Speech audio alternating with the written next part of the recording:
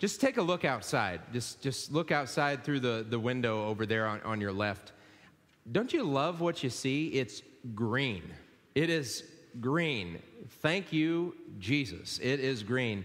And though it may not be the most beautiful day and we have rainstorms going on, it is something that you can treasure if you've ever lived in a part of the country or part of the world that doesn't get much rain. When you see rain, I remember what it was like when it would rain in Phoenix, and kids would run out into the street. Like otherwise they'd be inside in the air conditioning, playing their video games and not seeing one another. But when it rained, like the whole neighborhood ran into the street. And the rain comes down and it waters the earth, and making it bud and flourish. And many of you have green thumbs. I sure don't, but many of you do. And many green thumb people like to come and spend time during the week here at church and making sure the flowers are well taken care of, making sure that the mulch is applied, making sure that the grass is growing and fertilized and cut well. Our new mowing crew is doing an excellent job, and their goal is to make it look good when you come to church on Sunday morning. And I said, if it can look as good as Busch Stadium field, then it's really good, and he's getting there. But they do a great job, and you see, think about all the work that goes into fertilizing and planting and watering and caring for the ground and caring for the grass and the trees and the flowers that grow. And yet ultimately the rain comes, and that's a sign that God himself is the one who is in charge of the growth. It reminds me of what the Apostle Paul says in 1 Corinthians chapter 3. He said to the Corinthian Christians, he said, I planted the seed, and he was talking about the seed of God's word. I planted it, Apollos watered it, but God made it grow. So neither he who plants nor he who waters is really that big a deal, but only God who makes things grow. And so God is the one who makes things grow. And in the months to come, as we enter into the summer season and we leave the festival season of the church year that's gone from Advent into Christmas, into Epiphany, into Lent and Easter and Pentecost, and today is Holy Trinity Sunday, then we enter into what many Christian churches call ordinary time. Ordinary time, or the time of the church, the Sundays after Pentecost. And during that ordinary time, as we have green banners and green paraments, and pastors may wear green stoles as a reminder of growth in the church. And just as God provides growth on his creation, God also provides growth in his new creation in you and me. And so that the growth that happens in our life may indeed be because we receive the seed of God's word, and other people water the seed of God's word. But ultimately, who deserves the glory? It's God who makes things grow. And so as we embark on a season of growth, both outside and inside, both within and without, we want to look at the things that we are called to focus on and stay focused on as the bride of Christ. We've been journeying through the Easter season and into Pentecost, looking at the church as the bride of Christ, that even when things are good or things are bad, or even when they're really, really ugly, the identity of the Christian church is the bride of Christ, that we have been purchased and won and made the bridegroom's own, that Jesus Christ married himself to you when he died and rose again for you. And so that when you receive that new relationship in faith, you are the bride of Christ. And God can say, and yea, even sing over you, isn't she lovely? And he says that like Stevie Wonder did.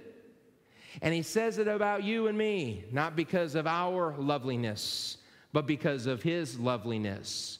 Because those who plant and those who water and those who have green thumbs and those who do the work, ultimately, as Paul says in 1 Corinthians 3, are not that big a deal, but only God who makes things grow, only God who makes his church lovely.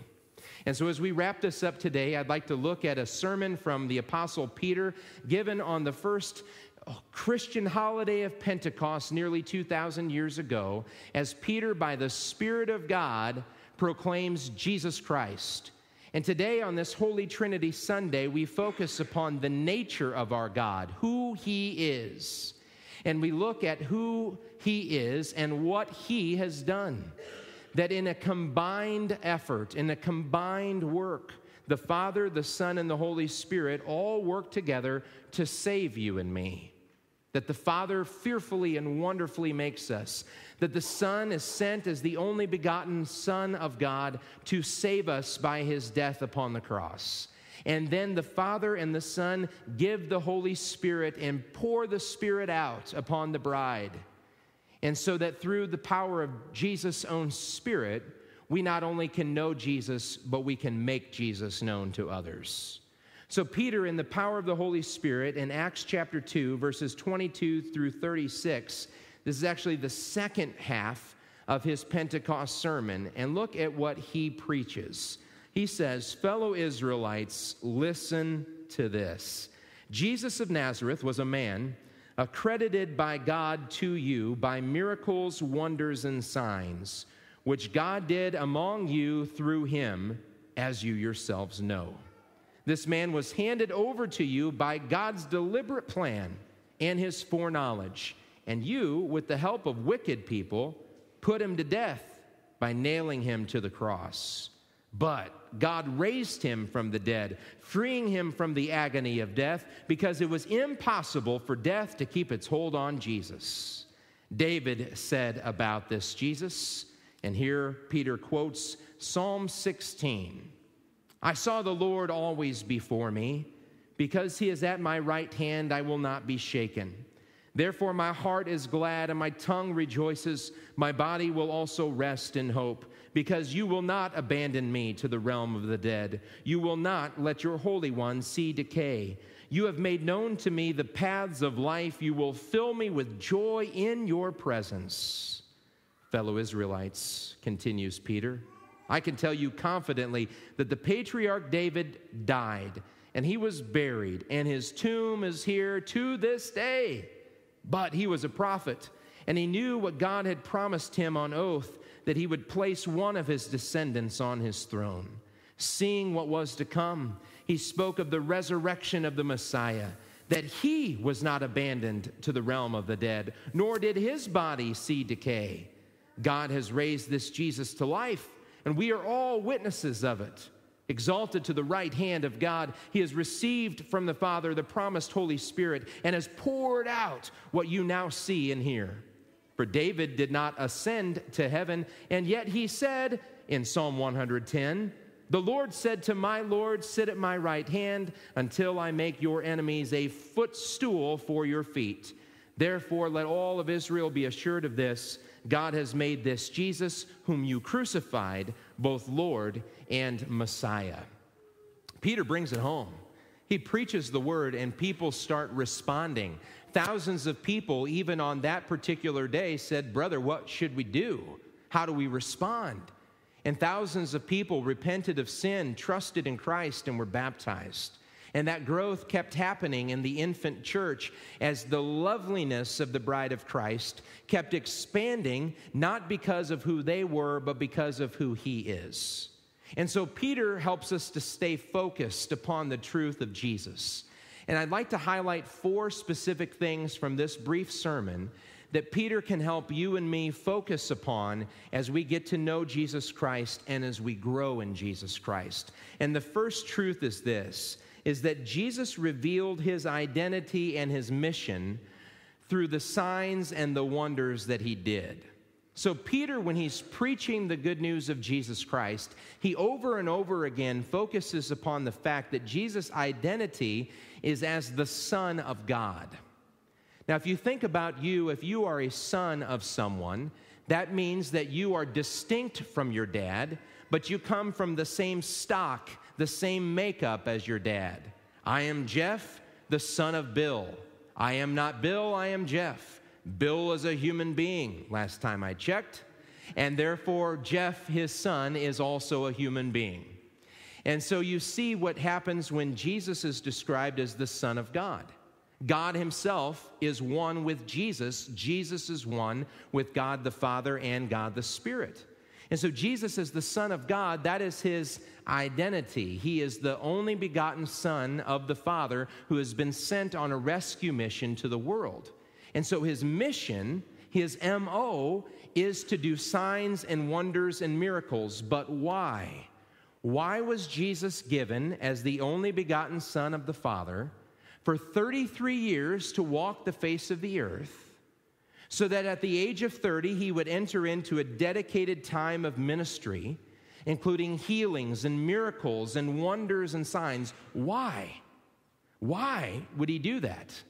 Well, it was for the purpose of showing that he is fully God and can do things that only God can do. But it wasn't for the purpose of doing magic tricks like a David Copperfield. The purpose was to show that Jesus was all about restoring broken lives. So whether he was turning water into wine in a miracle, or cleansing a person of leprosy, or calling a paralyzed man to stand up, take his mat, and go home, or even raising the likes of Lazarus from the dead, every sign and miracle and wonder Jesus did shows us that he's in the business of restoring broken lives. And all of those signs during Jesus' 33 years, and especially the signs of his 3-year ministry, point towards the ultimate sign where he will stretch his arms out and be nailed to the cross. And so that there at the cross, he would take all of humankind, past, present, and future, and he would bear the brokenness of all of our lives so that he could restore us to a right relationship with the Father. Do you see how that works? That Jesus' identity and his mission go hand in hand. And his mission is always to restore broken lives. He is in the mission of taking broken people like us and making us whole in the presence of the Father. Peter focuses us on that, says, focus on this. Who is Jesus and what has Jesus come to do? Secondly, Jesus' death upon the cross was the result both of God's perfect plan and of people's evil deeds. Maybe you've had that dilemma in your mind, or you've wondered about that as you've read the Bible, or maybe you've had people who are seeking the truth want to know that. So was Jesus murdered as an innocent man, or was Jesus sent as the ultimate fulfillment of God's plan to save the world? And the answer is yes. Yes, that God in a mysterious way can do what we cannot do. That he can take the deliberate evil plots of people, even when they're acting sinfully and outside of his will. He can take those evil plans and plottings of people who are wanting to attack and even kill the Son of God, and he can take what is horrible and evil and unjust, and he can use that to accomplish the greatest justice and mercy of all, and that is to make people right with God. And so God can work a Romans 8:28. He can work all things for good for those who love him and who have been called according to his purpose. And so Jesus is both murdered and given. He's both punished by evil people and provided by God the Father as the substitute sacrifice for the sins of the world. And the hope of that is not only that God can work good out of the evil that you and I face, that God can take us as we walk through the valleys and the fiery trials of life, and he says, hold my hand and I'll get you through. But most importantly, God has shown in an ultimate way that the worst situation in life, the death of the only holy one who ever walked the face of the planet, can be used to accomplish the greatest gift, and that is life and salvation for all who believe. Peter says, focus upon that God is working for good even when people are doing evil. Number 3, Peter helps us to focus upon the truth that Jesus, having died upon the cross, having been buried in the grave, he rises again, and his resurrection and his ascension 40 days later go hand in hand as they both showcase his glory. Now, I don't know what you remember fondly from summer times when you were growing up, but I remember a lot of different things that I did in the neighborhood that I grew up in. And it was a crazy thought that you don't see a whole lot anymore today, but people actually left their houses and interacted with other people in their neighborhoods. It was bizarre. Kids actually left their technology at home and they went outside and played this game called wiffle ball and flashlight tag, and they maybe even talk to people. It was amazing. And so nowadays we have people that can go inside on a device and be playing a video game with someone in Nepal, and yet they may not know the neighbor 2 doors down. So you see how crazy that is?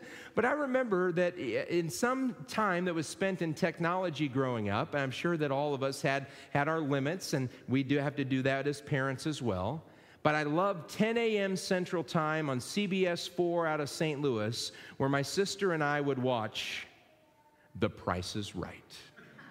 I mean, Bob Barker was amazing, and let me tell you what I really thought as a preteen boy, what was even more amazing, Barker's beauties. I mean, they were beautiful, and they would come out and they would give away prizes, and people would play their games, and then you know the show, it leads up to the Showcase Showdown, so that those who are the ultimate victors among all the victors receive the ultimate prize, at least as Bob Barker defines what the ultimate prize is. And so if you think about something being showcased, it means that it's lifted up as the ultimate prize.